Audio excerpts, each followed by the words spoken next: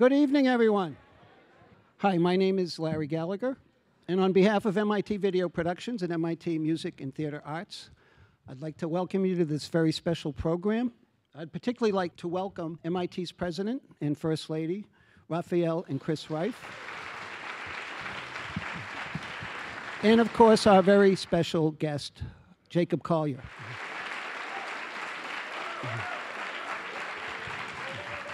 Jacob's residency last fall at MIT is the subject of the documentary that we're about to screen.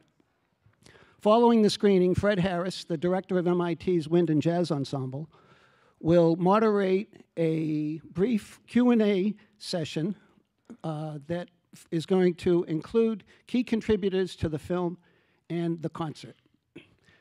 The evening's program will conclude with a special performance by Jacob. So Jean Dunoyer, the film's director, will introduce the film in just a moment. But first, I'm very pleased to introduce MIT's president, Raphael Reif. Well, good evening, everyone. There was no way I was going to miss this evening. No way. 3 reasons. One is, never in my life I've been invited to a movie premiere. This is my shot, and I was not going to miss that. That's number one. Number two, I really wanted to meet Jacob Collier. Very much wanted to meet him. I've heard so much about him, and I wanted to hear about himself and about his music and about what he did at MIT. And I also heard that he has claimed that MIT is his second home. So I wanted to come here to say, welcome back home, Jacob. And there is a third reason. There is one other reason why I wanted to be here, and that is to recognize one of the most special talent of MIT at MIT.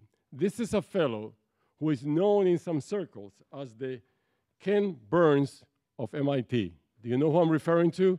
I'm talking about Mr. Larry Gallagher.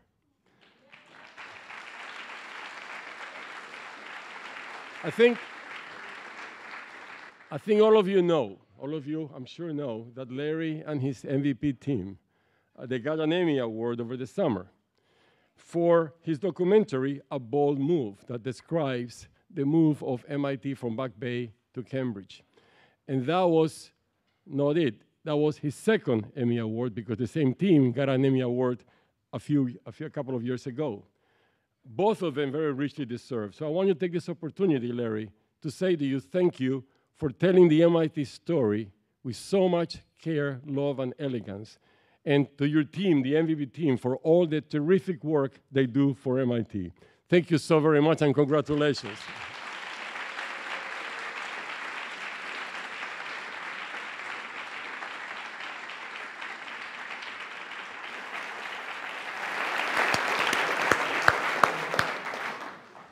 Well, can you hear me? It's a thrill to be here. It's a thrill to be sharing this film with you tonight. And thank you very much, Raphael, for those very kind words.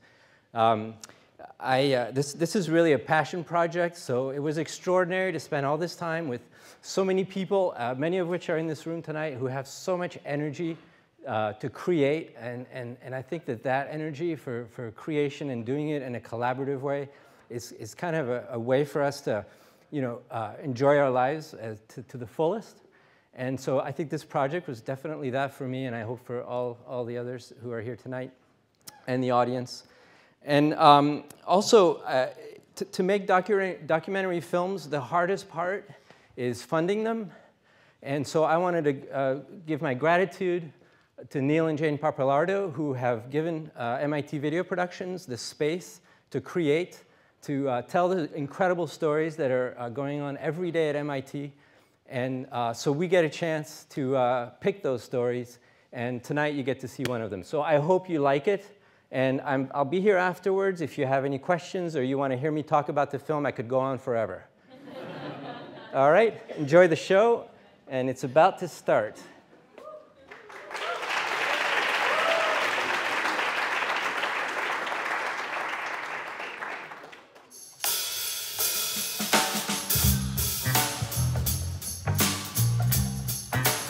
We are making music with one of the most talented people I've ever met, named Jacob Collier. So you go, you don't want to be my savior. You don't want to, especially when you don't want to be my savior. In the music world, Jacob's huge, you know, and so in some ways for him to get to work with all these musicians, it's the best thing.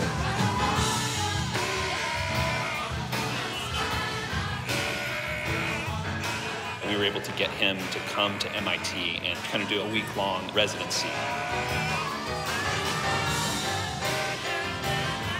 MIT's Visiting Artist program is trying to bring great artists in substantive contact with our students. It's all about music education experiences. I wanted them to feel the sparks of Jacob's creativity firsthand, and I wanted them to go beyond that, to get inside his music and to be able to make it their own. For this kind of thing, it's all you really need is like a... You know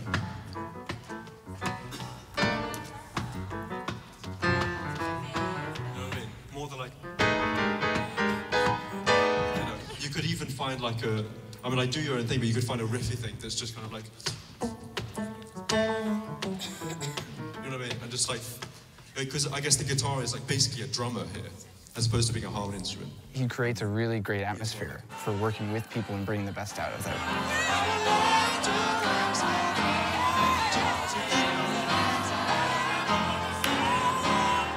that's fine, yeah. Cool. Mega, dude, that sounds amazing. It's a creative environment, and that really feeds me. Their minds are obviously so sharp. You know, and it's not even necessarily musically sharp in the foreground, but these guys think about stuff. There's this gig on Saturday that if you don't have tickets to, I believe there's a waiting list, but you should come. It's going to be so crazy. 200 musicians on the stage. I'm performing with Jacob Collier, which is amazing.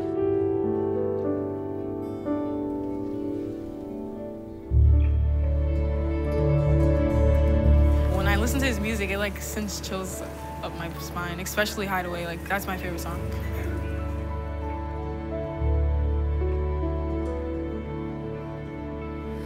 A sense of peace, a sense of calm, and something making sense.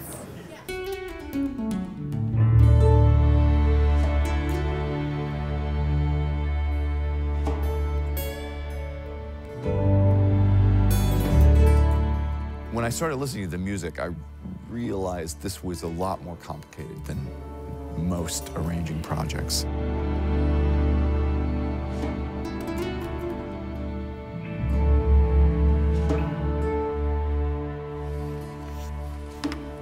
As a music nerd, it's a beautiful looking score to me because there's all these things that didn't appear like they should be there from the beginning, and they start to show up.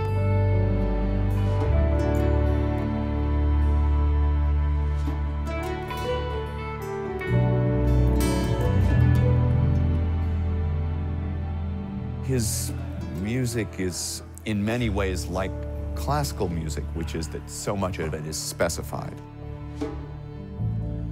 Take me anywhere you want to go. You know that my love is strong. It's pretty moving for some, well, Hideaway especially. There are certain points in the music where it's pretty overwhelming. Softly,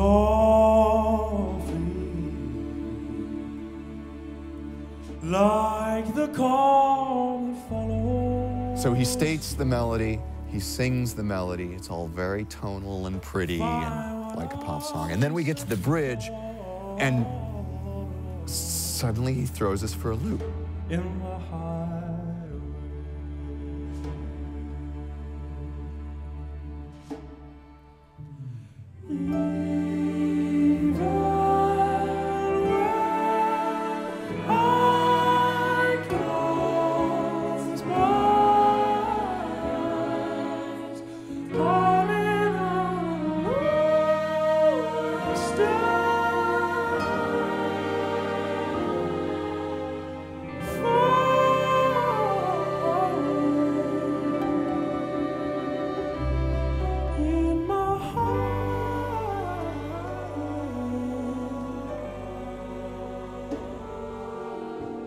touch me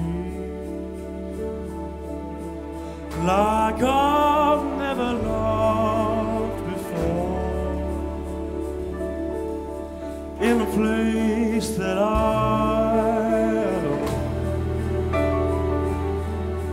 in my heart. The drummer has one of the hardest things of all. He's got to play the fives on the cymbal, but still maintain the slow four with his foot. Whichever way the wind may blow, there will be a place for me to go, in my heart.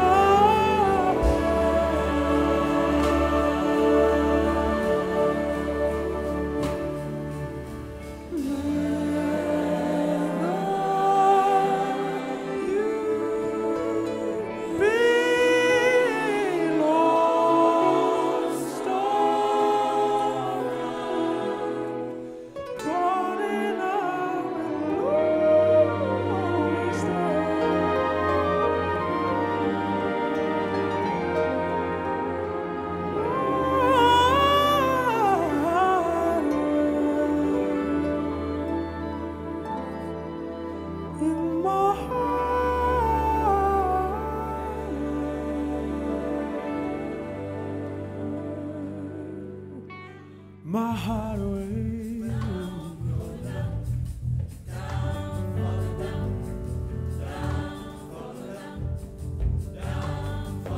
In the second verse, he adds this layer of fives. So,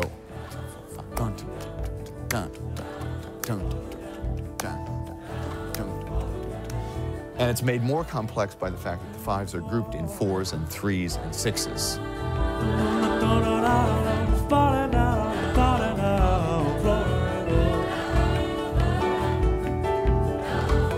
To the death of me.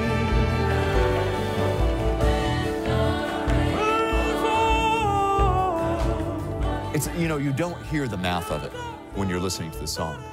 You just suddenly become unmoored in this kind of dreamlike state, and yet you still hear the slow pulse from the original part of the song. He's kind of playing with this notion of you, the listener, thinking you know where you are. And he'll throw something at you that unmoors it, but without completely divorcing you from the structure that you knew before.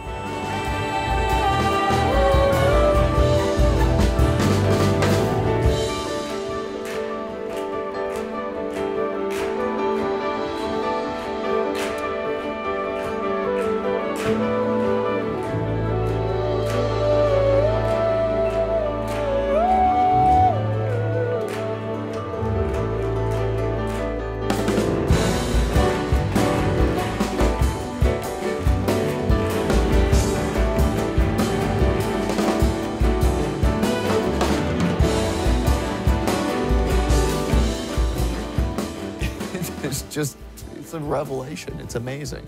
And all of this is happening, you know, in what at the beginning seemed to be a simple four-chord pop song.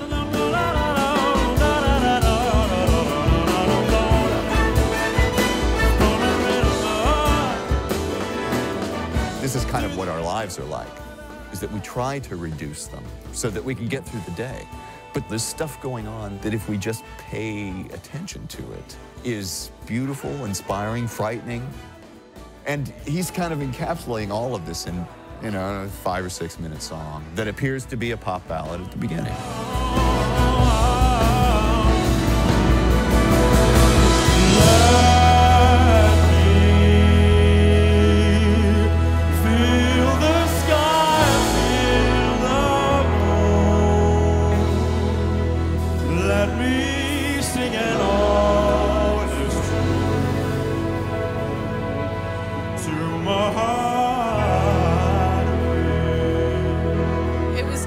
Everything I had ever wanted to hear in music, because it's so intricate and detailed, but it's purposeful. Like, he has a purpose for everything he does, every note he hits, every weird beat that he plays.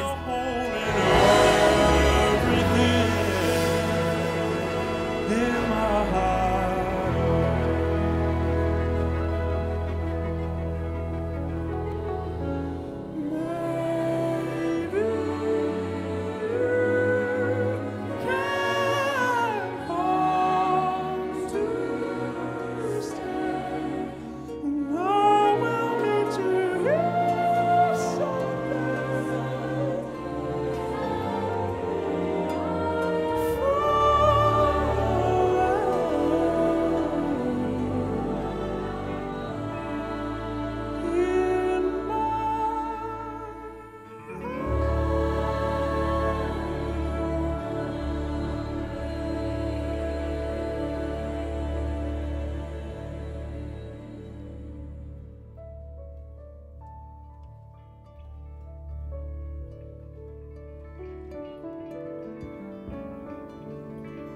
What my mum did is recognize that I had some kind of weird brain that was very thirsty and very inventive and quite emotionally mature, and presented lots of different things to me.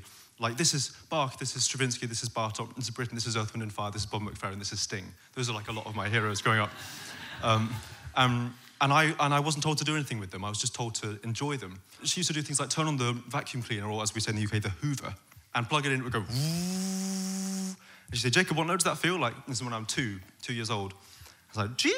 So yeah, it's a G. Really, the biggest gift I was given as a child was a space and the affirmation to create in it. I was never, ever taught to practice, ever. I was never taught to practice. And people don't believe that. No way, no. Where's the discipline? This kind of thing. And it's funny because it's true, but people have an idea of how to learn and how to teach that I think is horrifically out of date.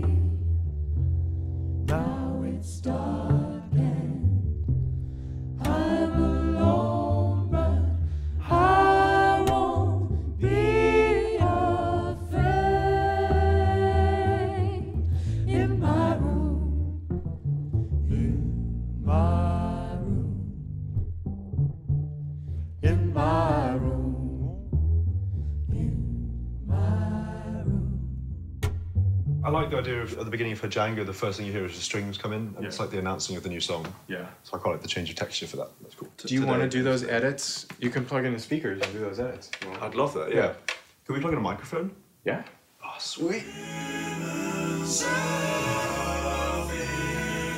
I saw one of his videos on YouTube, and I thought, oh my gosh, this guy's amazing. He's got this great sense of aesthetics and editing skills and mixing and all these things. And I like to build music tech stuff, and so I sent him a Facebook message saying, I'm at MIT, I make stuff. Have you got any ideas of stuff you'd like to make? And I said, oh, well, yes, I have. I've always dreamed of singing harmony on the spot, be able to essentially improvise a choir. Singing in the night time, take these broken wings and learn to fly on. A harmonizer takes whatever you're singing, and there's a keyboard, and you can play different notes, and the notes that you play are transformed so that what you sing is spread across lots and lots of notes. It basically multiplies his voice up and stacks.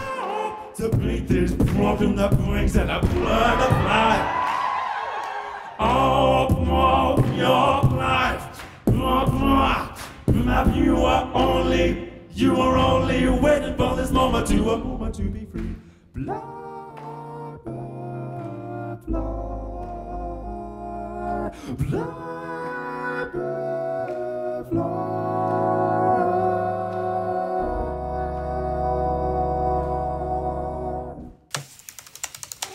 Because this is like woodwind and then sax. Those sounds go together, don't they? Yeah. I'm going to be creating this kind of improvised, harmonic, more spontaneous, technological, musical compound piece where I can send the musicians information during the performance via maybe iPad screens or something like this, where I say, you play these notes now, and they play and it swells up and swells down, and then I can fill in the gaps, and it's like a big conversation. And this is one of the main pieces of work that will be done between now and December. I think on stage, you'll need one laptop. That'll be the MIDI input. Okay. And that'll have a keyboard.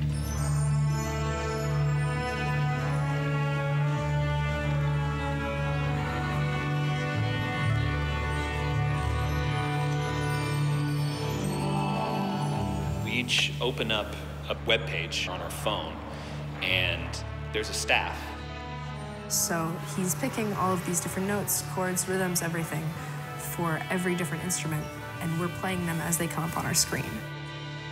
It's allowing Jacob to literally play the band in real time.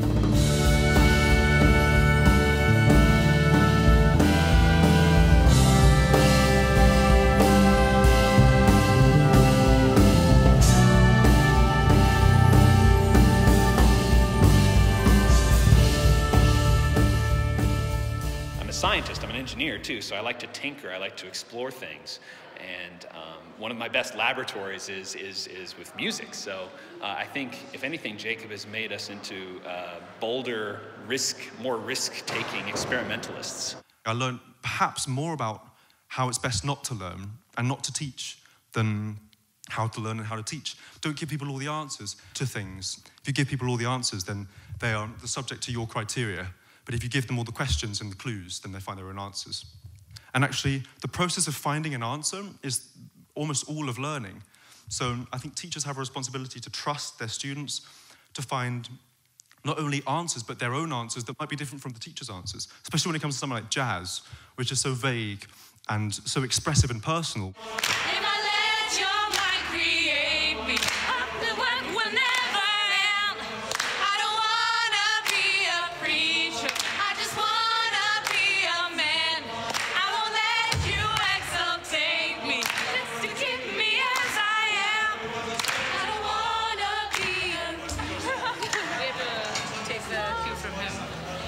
I had an idea for the section where it goes. I could be there with the class. Are you getting stuff? Just to give them the rhythm there. Yeah. Okay. At what stage of the process do you write the lyrics to the song? It depends. Sometimes it's the first thing that I write. I write a lot. I have a thought book that's filled with words, some really dense imagery, like really interesting, dense imagery. And when I come to write lyrics, I try and write as little of it as I can, because the music's already complex, and I need to allow people to find their own meanings in the words. Like the song Hajanga, it's just a number of 7-syllable lines. Everybody near and far, come together as you are, and to the ocean, to the sky, sing that cosmic lullaby. That could mean lots of different things. That could mean life and death. It could mean a simple song that your mother sings to you before you go to sleep. It could mean the actual universe, like lots of different things.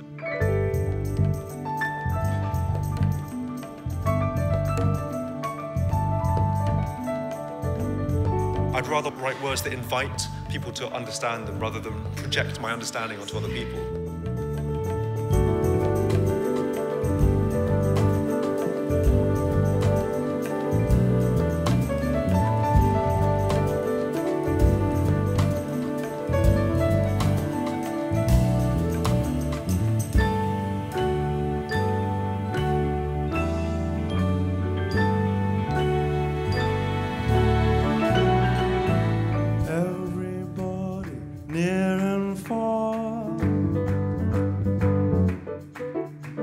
Come together as we are, to the ocean, to the sky. Sing that cosmic lullaby, sing that lullaby, sing the jungle.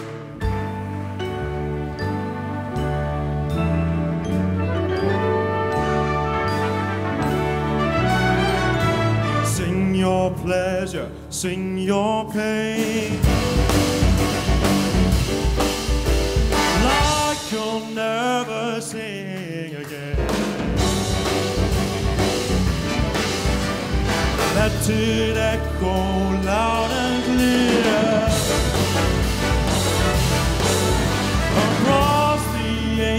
stratosphere. And when the good days pass you by, there's a spark of joy that can't be found. Oh, when those dark clouds bring it down, lift your hands up from the sky, singing la la la la la la.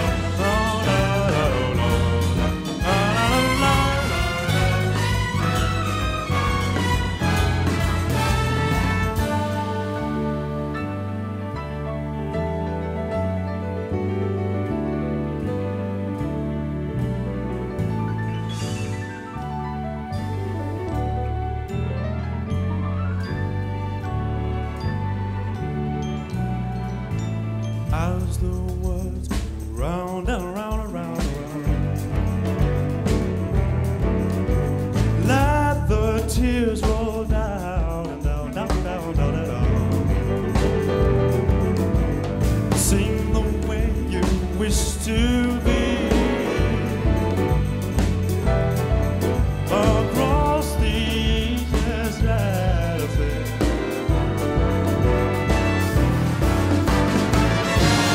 When those dark clouds bringing you down,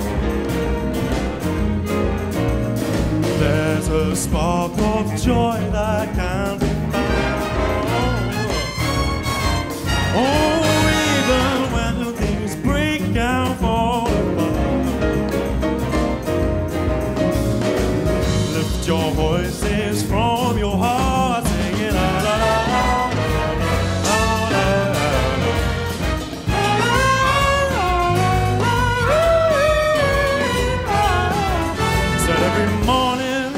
And every night, through the darkness to the light, like a beacon shining bright, sing to the day you'll be alright. From the winter comes the spring, it don't matter what life may bring. Said you can do most anything, so give your gender song to sing. So tell your mama, tell your pa, sing it as in your car, and be exactly the way you are. See the changes you got in store. Every woman, every life, and every nation, every night. I said, please, you gotta understand. See the changes take my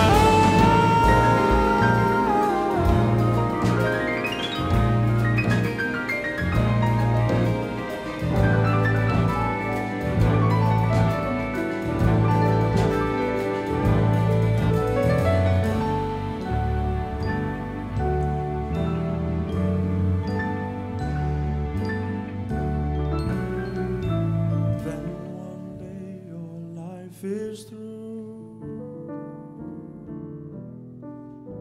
Nothing more that you can do. So give away the things you know, and tell your friends you love them so. Tell them the Jango.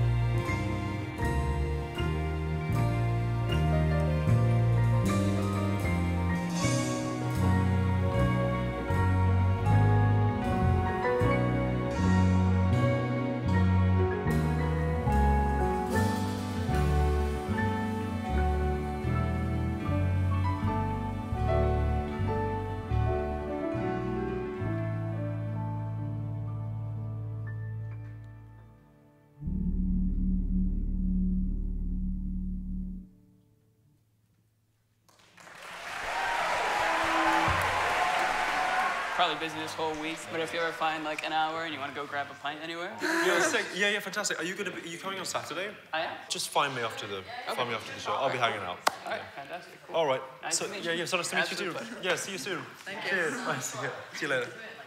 I really feel like MIT is a sort of second home in some ways. I've always very much felt some kind of kinship with this kind of idea of celebrating the introvert. At MIT, it's a sort of sublime understanding of the people who think inwards first. And I would count myself in amongst that group of people. So I'd like to celebrate that idea, I think. Being at MIT consistently reminds me how wonderful it is when people think beyond this level and up and down into the other realms of things. So I'd like to sort of say thank you to MIT as a concept.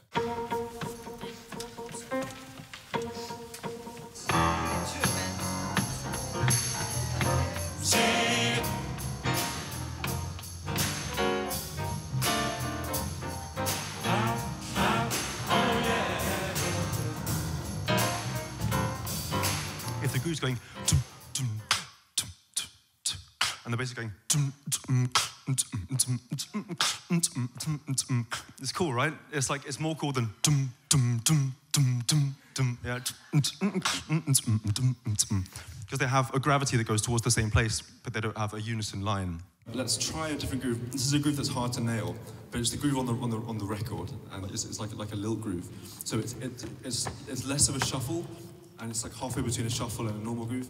So this is straight, and then this is triplet, and it's like halfway between, like this. It's less about putting the hi-hat later, it's more about bringing the snare earlier. So it's like, if I play and then you guys can join in, maybe that's a good way to get the feel. So it's like,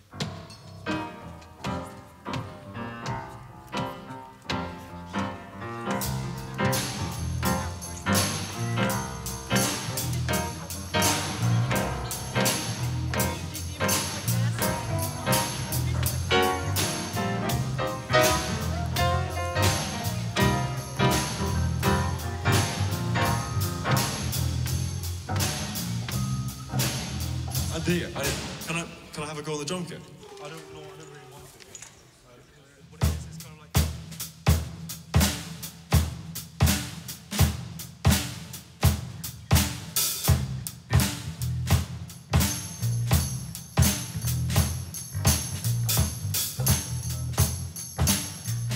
He very carefully and deliberately swings it in certain ways and modulates the time and pulls and pushes in a way that just gets this like really visceral groove where you just like get into it so much. That little bit of extra effort to, change it makes such a difference. And that's, such a Jacob kind of construct is like that extra bit of intention that just, even just a tiny little breath or a tiny little extra note or something that doesn't quite, fit in what the rules say they're supposed to do.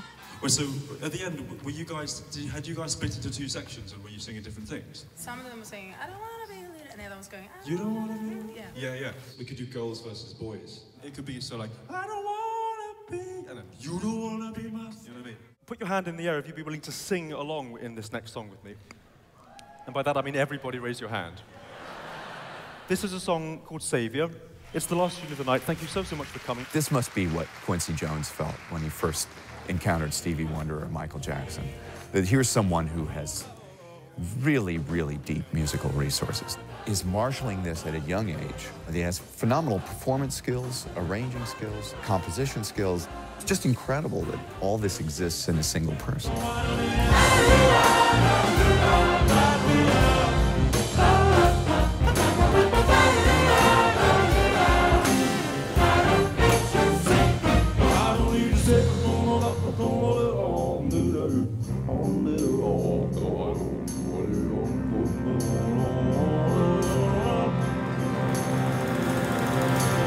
She wants to touch me, down below and up above me. I know that she's never gonna love me.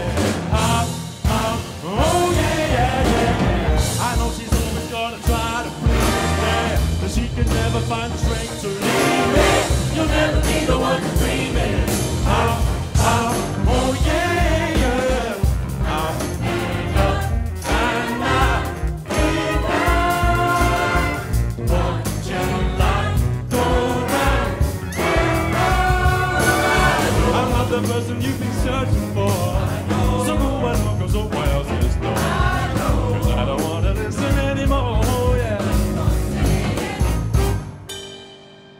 You say that I'm a lost now.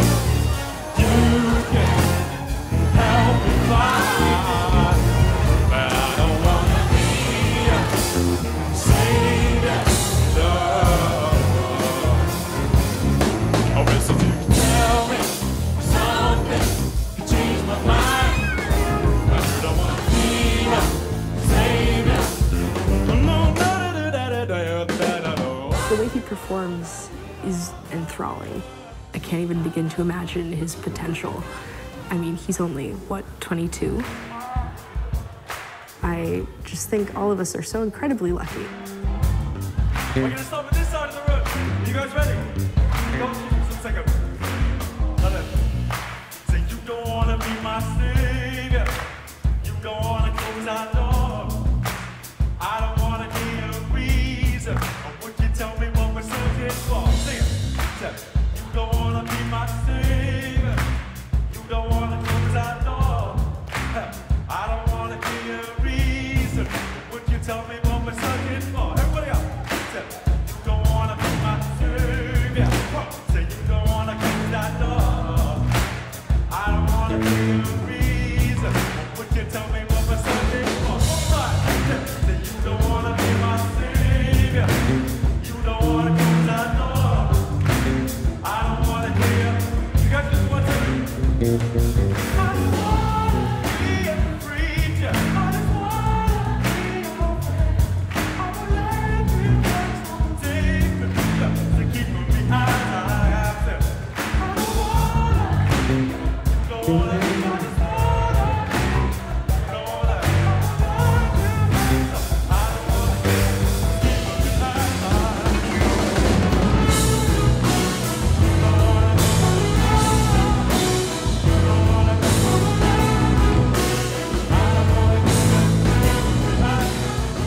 He's one of those once-in-a-lifetime kind of people that changes the way you look at things.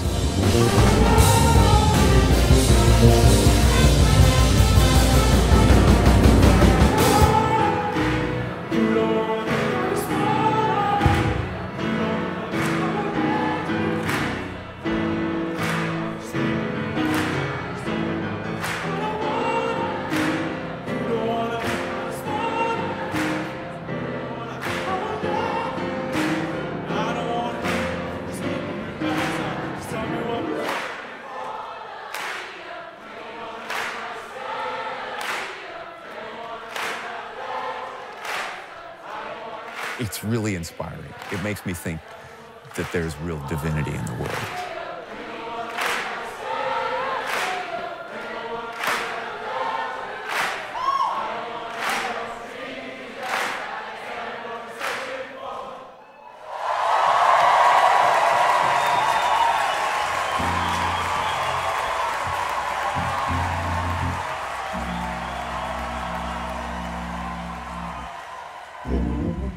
Singing in the dead all night. Take these broken wings and learn to fly on them in all your life. On them. Over you were only waiting for this moment to arrive, for this moment to arrive. Birds singing in the dead all night. Oh, take these sunken eyes and learn to see. Learn to see all your life. Oh, you were only waiting for this moment to be free, moment to be free.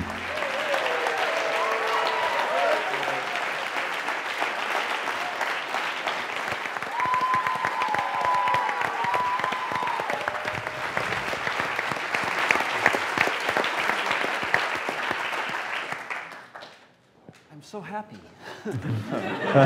And this is what Jacob's spirit does. I mean, he makes you happy in so many deep ways. Can I just get a quick show of hands of how many people were involved in that whole residency? Whether you're a musician or you were behind the scenes, raise your hand. If you were involved in some way or another, raise it high. Yeah.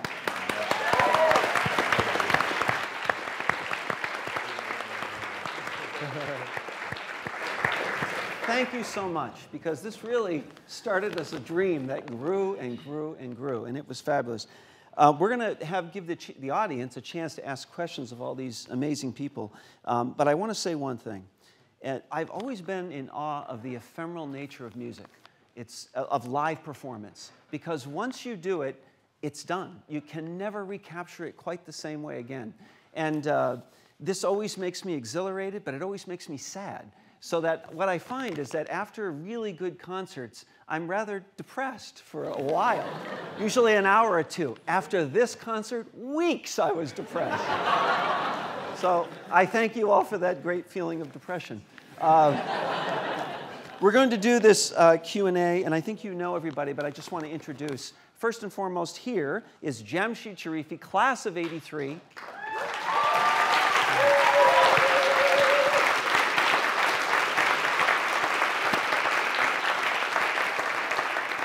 We might get some questions about this, but Jamshid is a fantastic composer and arranger, producer. He was the director of the MIT Festival Jazz Ensemble for 7 years, took it on after he graduated.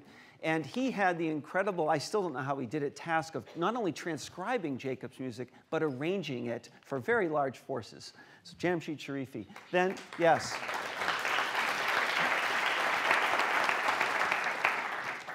Of course, you've already met Jean Dunoyer, our wonderful film director and editor.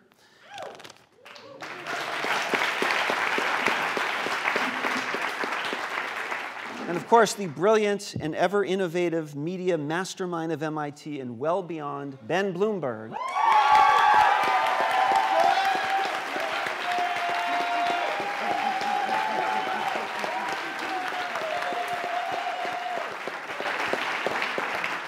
And of course, the magical Jacob Collier, whose capacity for creativity with heart knows no limits. Jacob.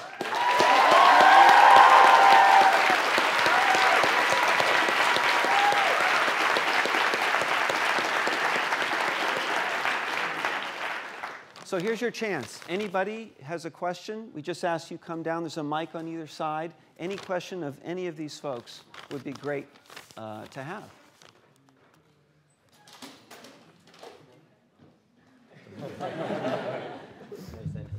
Hi. I have a really exciting editing question, if there's such a thing.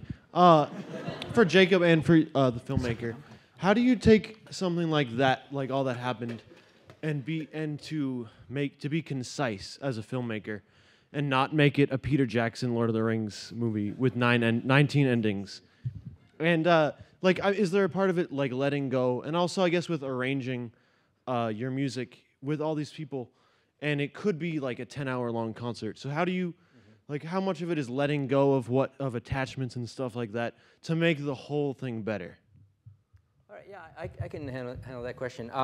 So really what it is you spend a lot of time looking at your footage, and you're looking for the peaks, for the real like moments when everything's kind of coalescing perfectly.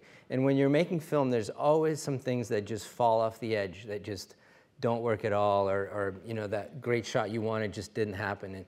And so you really look at your footage to concentrate the energy on the bits that really fly. So we had, in the case of the rehearsal, for example, we had, you know, I ended up boiling it down to about 20 minutes of rehearsal, and I loved all of it. But you know, once I get to that point, then I've decided I like those 20 minutes, and then I just kind of choose the bits that illustrate what might have happened before and after, in terms of the song that you're hearing before or after, you know, in performance.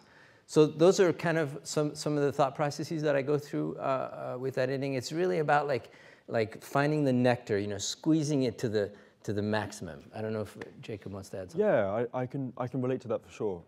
I think for me, when it comes to making music, there's always the sorrow of letting go of a good idea. Right, it's just very sad. However, I've always had this idea, a slight sort of mechanism for dealing with this kind of thing, where I often record ideas on voice memos. So it's like, and I whisper to myself how to create it, how to manifest from that point, and all sorts of things. I then take that idea and put it in a timeline view. I then cut it up and color code it in sort of gold, silver, and bronze ideas. And bronze ideas are like filler. And in my case, those are sometimes quite extreme already. Silver ideas are the moments that make you go, whoa, that's crazy. And then gold moments are like mic drop moments, you know. And my challenge is always to have the patience and trust the listener to leave the gold ideas to the end, because I want to do them all at once. And I've always had a sort of love, and my intuition has always found that doing everything at once is really fun. And the older I get, you know, now I'm all grown up. Yeah, and I think I'm learning that you know, it's that tricky thing of the more you know how to do, the more courage it takes not to do it all at once. But the more you have that said courage, the greater the sort of depth of the end result or something. So, you know, I think it's a process of understanding your own process. For me, it's about letting everything come out. Everything needs to come out, all the ideas, all of the visions, all of the various things that one juggles in the creative process. I think that if you don't let that come out, then there's something that is never going to be done as a result, bless you. And so everything comes out, and then one needs the courage to deal with each thing as it is, and then to place it where it needs to be placed, if that makes any sense. Jacob, given whatever preconceived notions you had about MIT, and you know, we all had them before we came and discovered what MIT is all about, given those preconceived notions, which surprised you most about interacting with these wonderful students? Yeah, fantastic question. So, I mean, I feel like I had scratched the surface of what MIT was all about because I've been hanging with Ben for a while, I guess a year, if that's a while. 2 years. And, you know, I think I was expecting some fun, and I was expecting some innovation, but the kinds of, the quality of the brilliance of the minds just blew me away. At the moment I came in, and I came in September, right? And sort of dipped my toe in. And I think that's where we got some of the rehearsal footage, was from that initial rehearsal time. And it's like, these guys are just alive, you know. And when you look someone in the eye, and their eyes are going, it's just that I connect with that so much, and it's wonderful. And you know, and often with collaborations, and especially with teaching, you know, you come to these institutions to teach whatever that happens to mean, and there are these students with no eyes sort of looking at you in the audience, but here it's like everyone's just ready. They're thirsty and ready, and they're like sponges. So, you know, you say an idea once and it sticks with everybody, and that's so rare. I can't tell you how rare that is. And then, you know, obviously when you rehearse, it's exciting, and when you arrange and discuss, it's exciting. But when everyone gets on that stage, no one really knows what's going to happen. You know, me and Fred had discussed it at length, the different sections and the order of the songs and things, but things change so fast, and then you're taken by surprise. And I think that, you know, for a collective group of people who are perhaps used to organizing things in frameworks and understanding that things happen in a certain order, and you know, these are the sort of the greatest science and maths brains of our generation. But then, you know, you could drop a bomb and then people will respond. And I think that was something I wasn't expecting at all, but something I was elated to find. You're welcome. This is for Jacob. So you've obviously used like extensive music technology, and you're here because you're like pushing the limits of it. What kind of music technology do you have like musical visions for in the distant future, for the tech that's like not even close? And also, second question, do you want to grab a pint after this? on me. Thank you very much. To the latter is a yes. All right, so yeah, see you there. To the former, I guess Ben and I can answer this question together. Yeah, so when Ben sent me this Facebook message, it was very thrilling for me. And actually, it was serendipitous that I even saw it, because I tend to steer clear of Facebook messages. You know, because it's a minefield, and you never know what weird stuff you're going to find.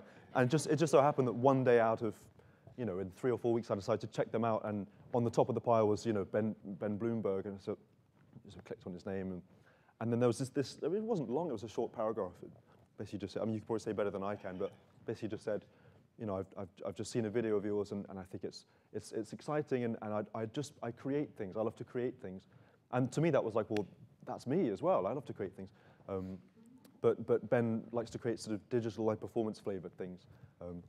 And yeah, it was, I guess, as you saw in the documentary, it was kind of like, do you want to make anything? And the answer to that was an absolute yes. And we jumped on Skype and spoke for, I think, three hours.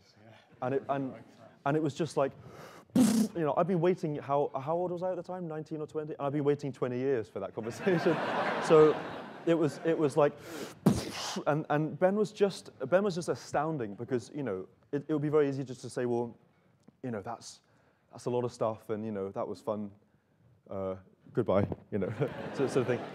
But I think partly because a lot of the stuff just wasn't really possible, and still some of it still is not possible, and some of it has been made possible by Ben, which is just astounding. And I guess the first thing, you know, I wanted to tour my room, right? I wanted to tour my room, which is not a conventional way of touring, because normally one would tour with a band, but I wanted to tour with a room, and I wanted to be able to sing in harmony.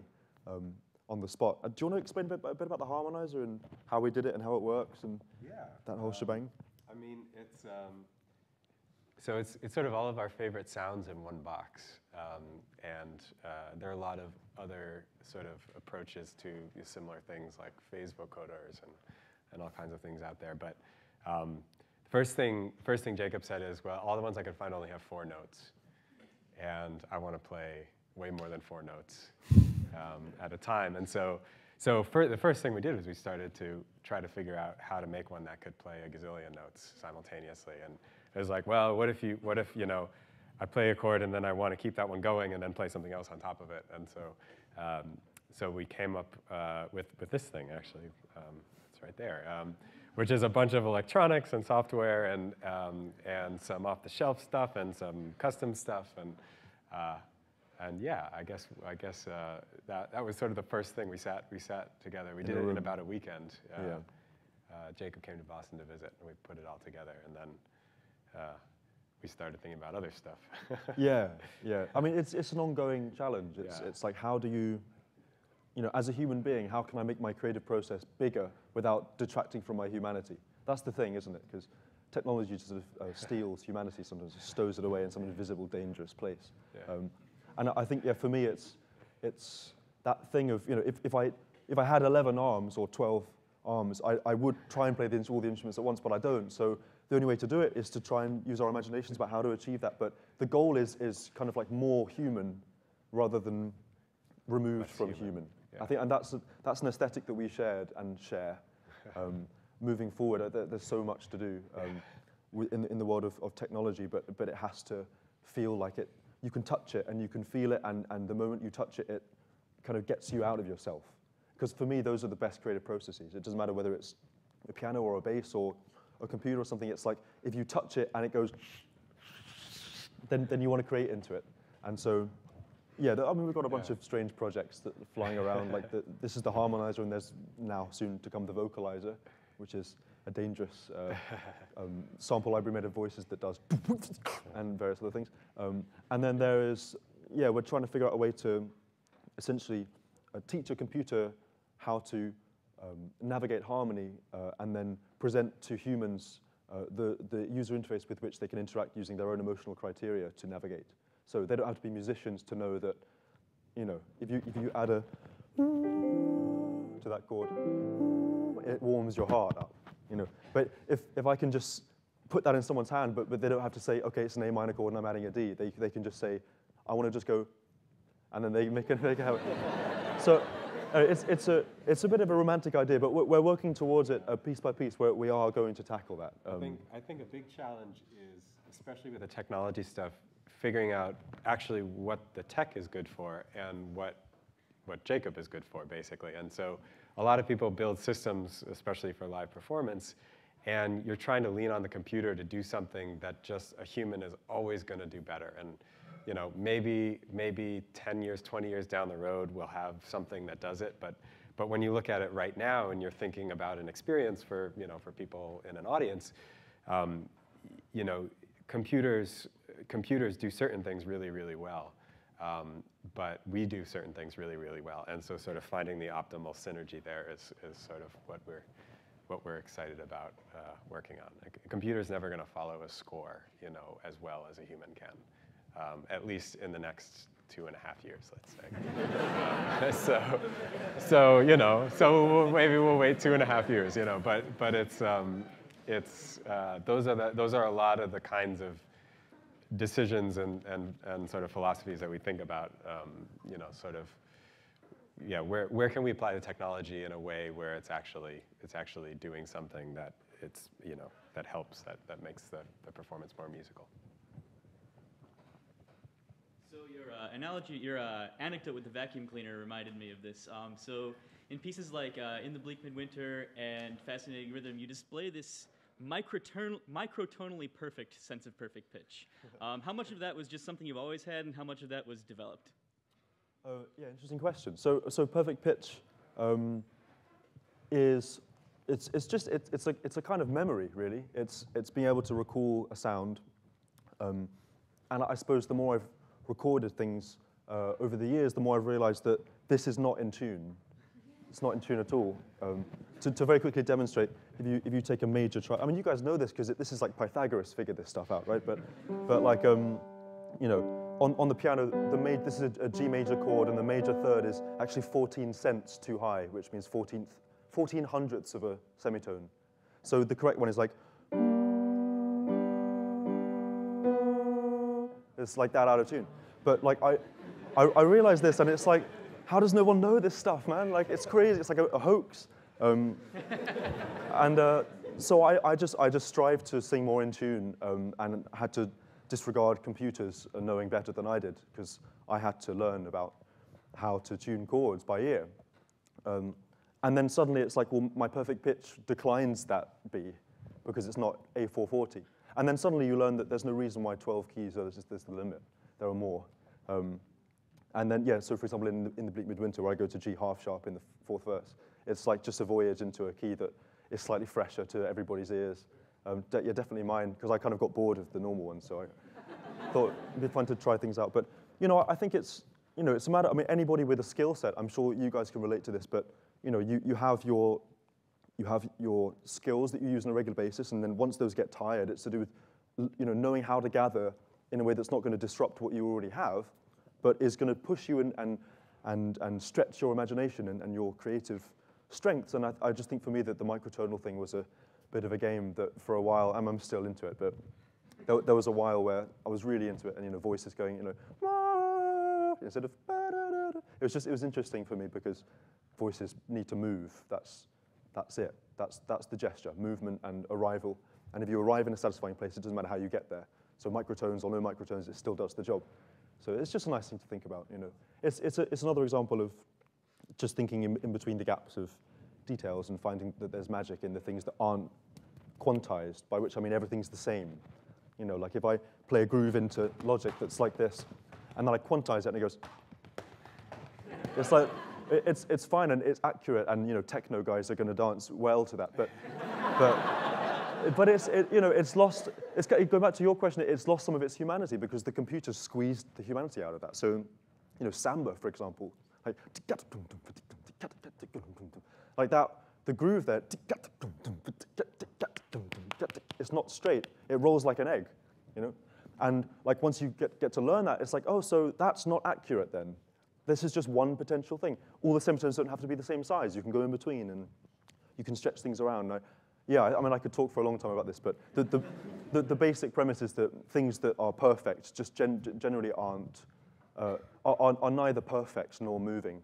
And so it's just nice to push as much as you can the things that we believe to be straight and correct into places that have a bit more potential for unfamiliar emotional language. If that makes any sense. Yeah. One question for Jamshid, if I might. I think that you might be the only person other than Jacob with Hajanga who has arranged Jacob's own music for forces beyond just Jacob alone. Mm-hmm. And I don't know if that's true, but anyway. It might be close to being true. I think it's close to being true, yeah. Absolutely. So how was that process? You actually know. I do, but they don't. When I started on the business of arranging Jacob's music, within about an hour, I realized that I was not going to be able to really understand what was going on inside of it.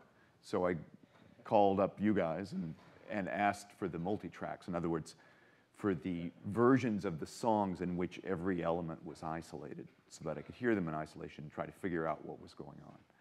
And even with that, I mean, Ben sent me sessions that were about 60 tracks wide, but a single track would have, I mean, it would be labeled guitar, and it would have 12 guitars in it. So there was an incredible density in all of this. I mean, typically I'll spend 2 or 3 days on a good-sized arrangement, on an arrangement for orchestra. And all of these for Jacob were at least 8 or 9 days, because there was so much decoding and understanding and really reorienting myself to what I thought I knew about music. Because you were doing, I mean, you're saying this, but I'm verifying you're doing stuff that I've never seen before, that I've never seen people consider in terms of the way harmonies are put together, in terms of the way the time was, because it definitely wasn't quantized, and yet it grooved its ass off, and I was trying to figure out how is this all working. Yeah, there were days of what I'll just call decoding and analysis, of trying to understand where it was coming from, and then taking that and and putting it on paper so that us mortals could read it. It was revelatory. It was really enjoyable and eye-opening, but yeah, it was a revelation. I still feel that, and feel it more here, hearing the pieces again. There's so much in what you're doing that it's at a level I've never seen before. So I don't know if that answers your question.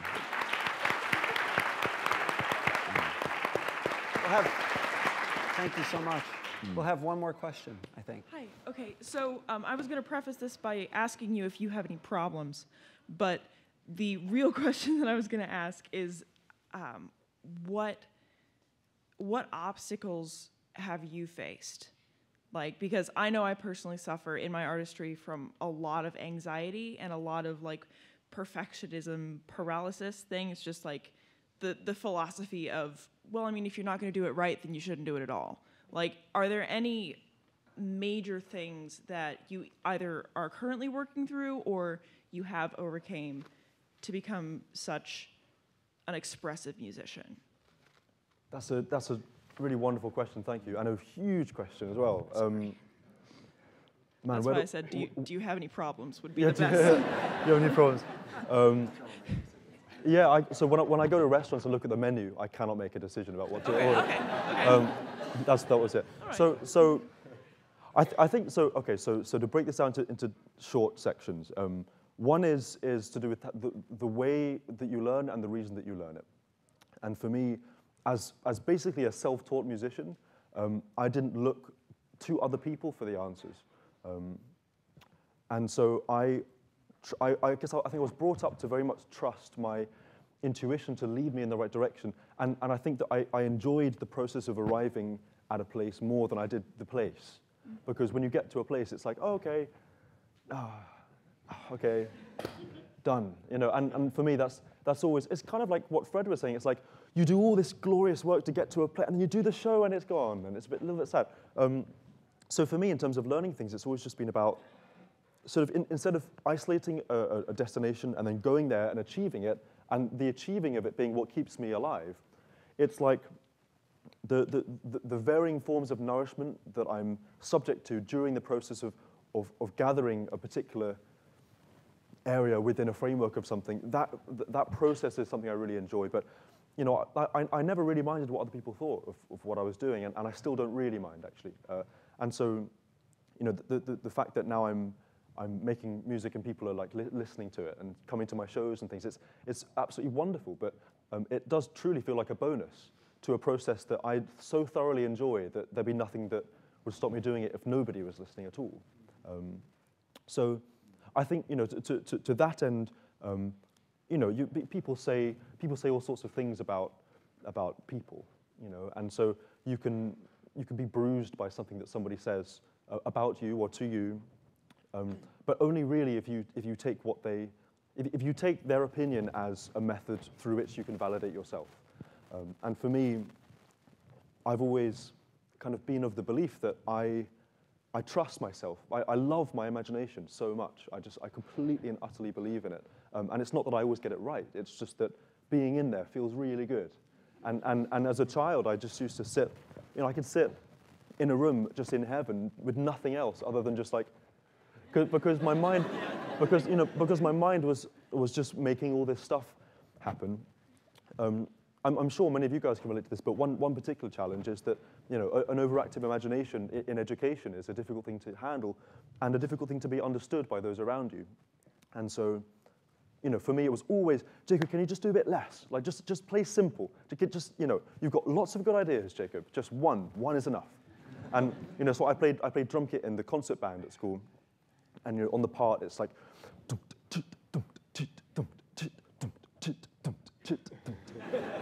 and it's like, okay, well, and all these musicians just trying to play along with their part, and it's like, stop, Eric, stop. Okay, Jacob. Less is more. And it's that interesting thing of less is more, because less is only more when you know what more is, and then you can make a conscious decision to step back from that. And for me, I think it's kind of like what I was saying earlier on. It's about you have to let yourself come out to be able to see yourself as raw elements, raw materials, and then you can make some creative decisions about what to do. But if you're constantly pushed back in the shell, not in terms of like in a very negative way, like you're bad or wrong, but more just like there's too much that we can deal with right now. So go back. Just wait till just right now. You just got to play that groove, So I think for me, as a teenager, I had trouble relating to the people around me that were telling me that things were correct and incorrect. And I think I've learned since that music, thank goodness, is not it's not biology, for example. It's not a matter of life and death. It's really just lovely. And the point of music is to explore what it means to be expressive. And so there is not really such a thing as this is correct and this is incorrect. And I've never paid too much attention to, this is the right note to put in the chord and this is the wrong note. But I think as I said, I've trusted my intuitions enough to gather a sense of, I feel this is strong and this is weak in terms of emotion.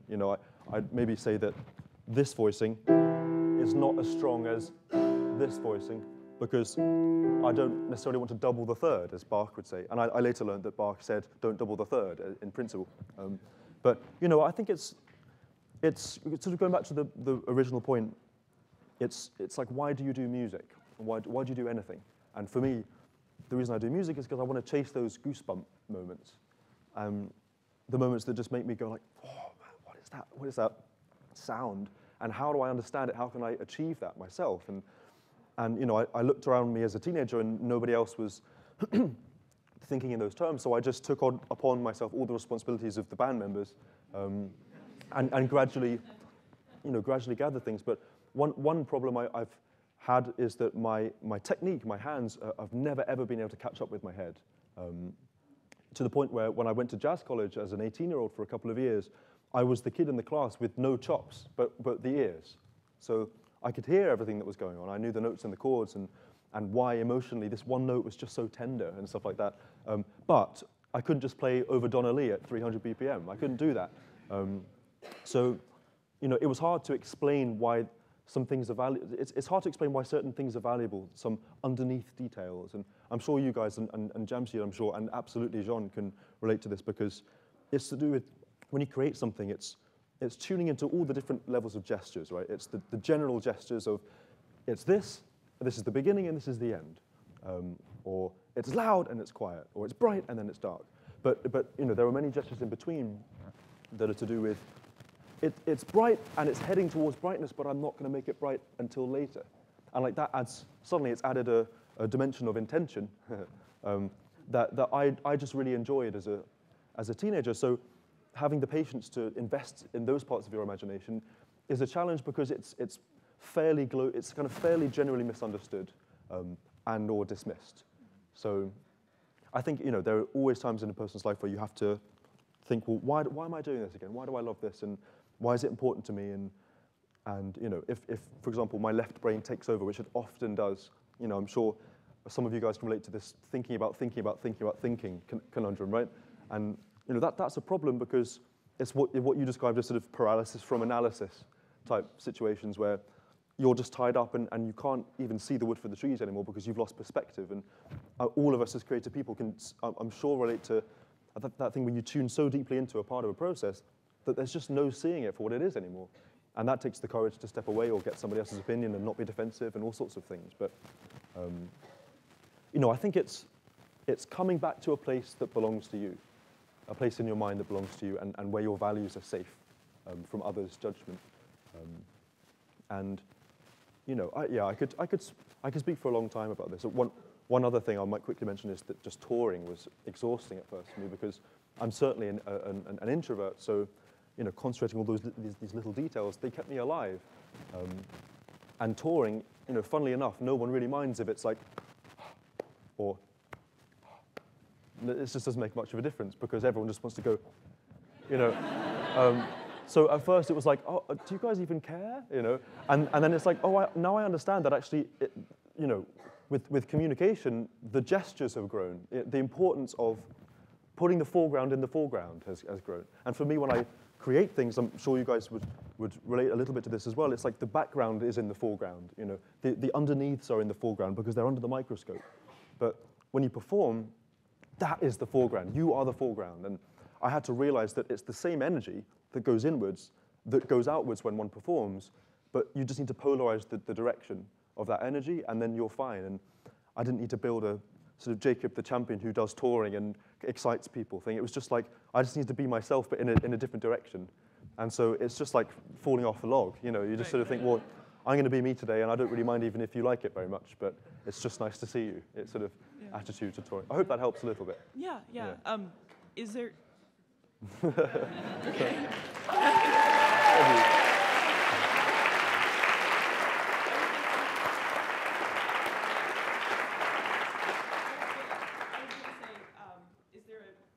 place where, because I know you're a very busy person, but if you could share a little bit more of your insights with me when you find the time. Yeah, I'd very much enjoy that. Yeah. Okay, great. It's a date. Cool. Just give me something. Okay, cool. Yeah. A little bit. So we are certainly so grateful to have Jacob part of our community. We hope he continues to be part of our community. And he's a world citizen these days, along with Ben. And we thought it'd be great to end with Jacob performing for us. Jacob Collier. Yeah. We've got some tape. I just need to apply some tape to my face with the help of Mr. Bloomberg.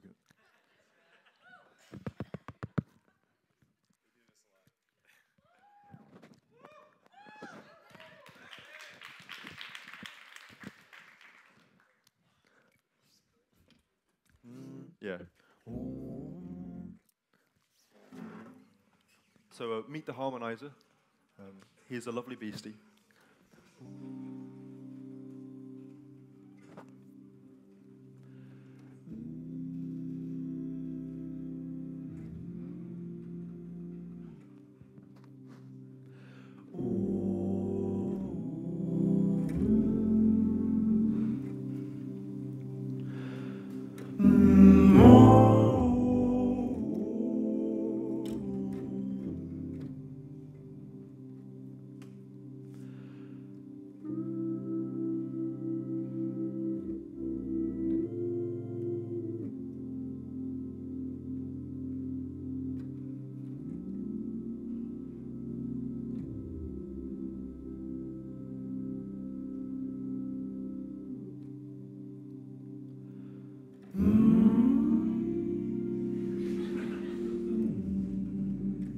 Oh no.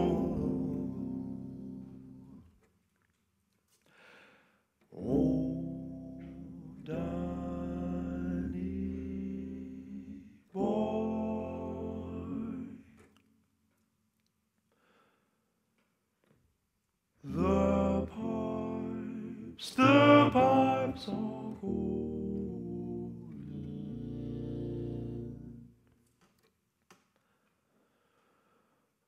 from glen to glen, and down the mountainside.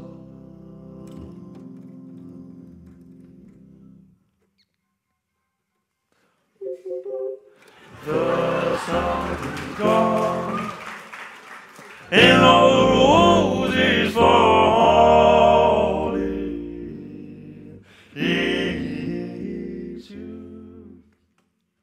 It's you must go, and I must go.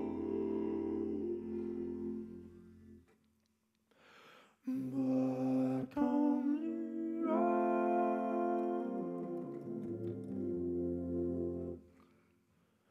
when summer is in the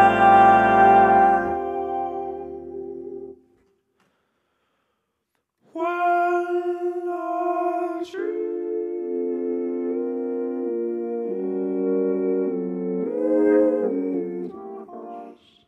with snow,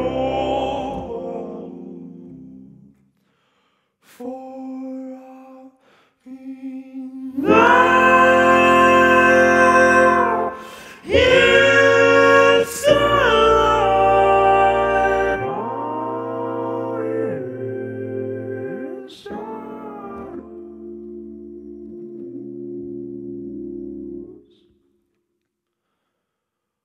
Oh, Danny boy,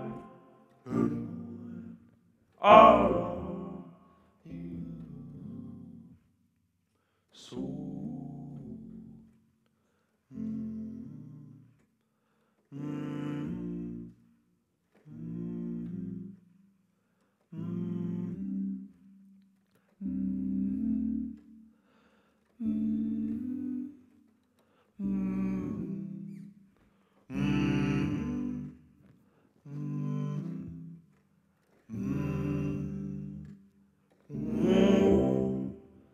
Danny boy, I love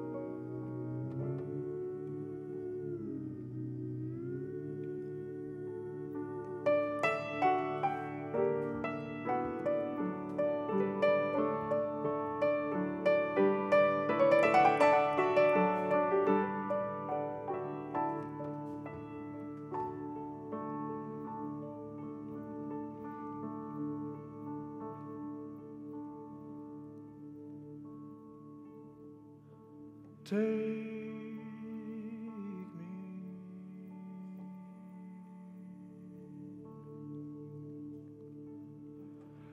anywhere you wanna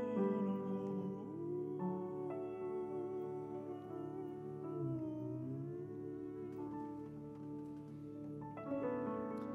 You know that my love is strong.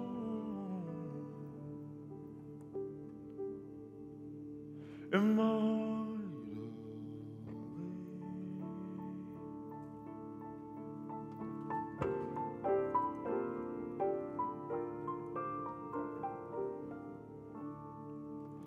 softly, softly, softly, softly,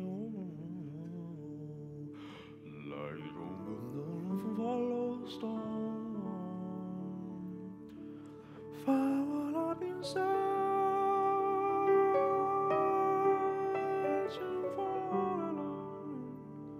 my heart away.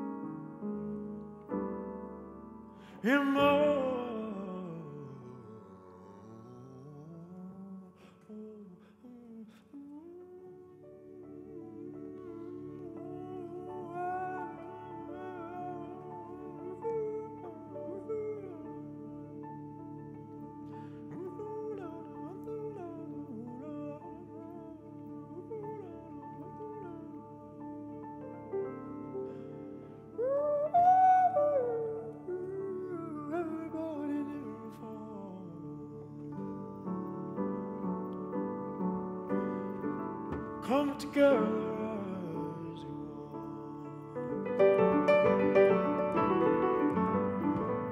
to the ocean, to the sky.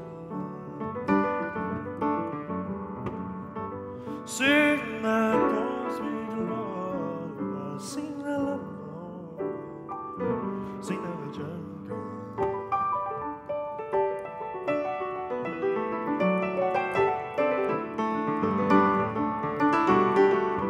Sing your pleasure, sing your pain, like you'll never sing again. Let it echo loud and clear across the ancient stratosphere.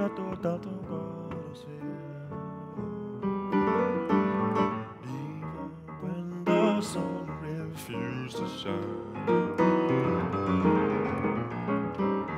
There's a spark of joy that can be found. Oh, weave on when things break and fall apart. Lift your hands up from your heart, singing oh,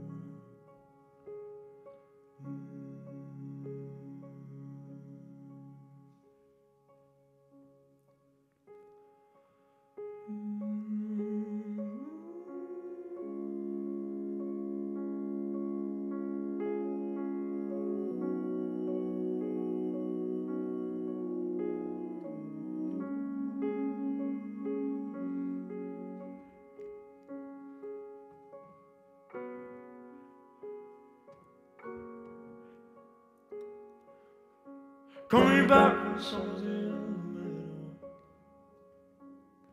Daddy boy, Daddy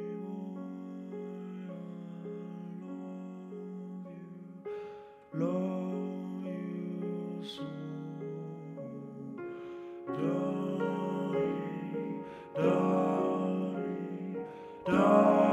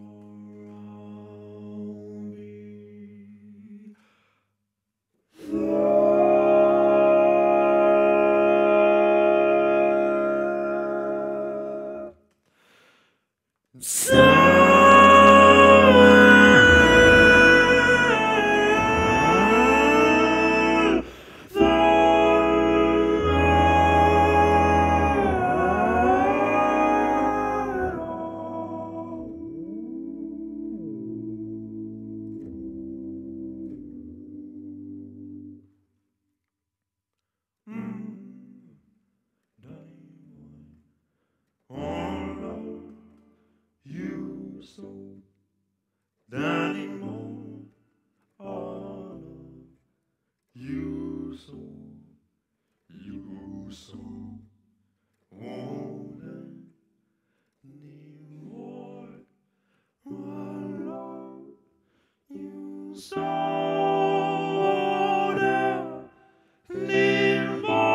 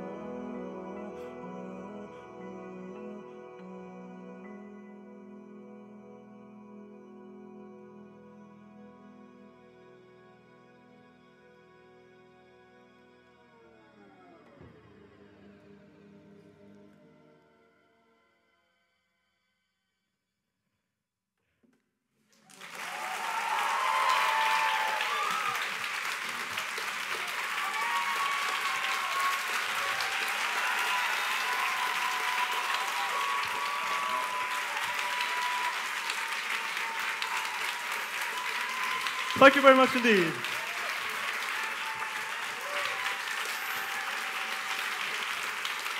Thank you so much.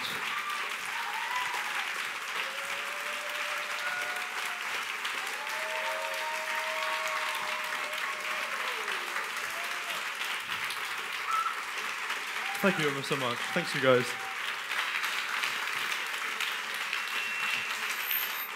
Thank you so much to, thank you.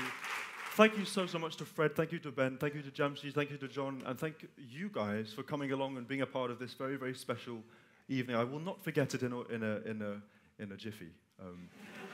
I'll be thinking about this for a while. It's been very, very special. Thank you so much for coming, and see you very soon. Thanks.